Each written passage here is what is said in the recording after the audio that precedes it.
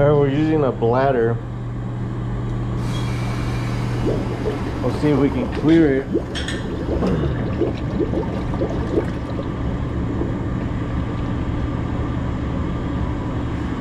So these guys you can get at Ferguson or any plumbing supply store really.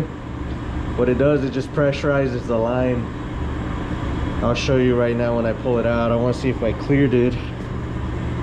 Which I don't know, it's kind of hard to tell at this point, but I'm gonna turn it off and then we'll check. So these ones are made out of canvas. It's a lot better material.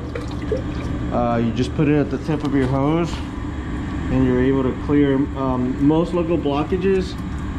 As long as there's no venting or any tie-ins, this is a perfect drain to unclog drains with. I mean, perfect tool. So it's a bladder, it's made out of canvas. It's a great little tool. So I'm gonna go ahead and keep running water down it since it's pretty bad.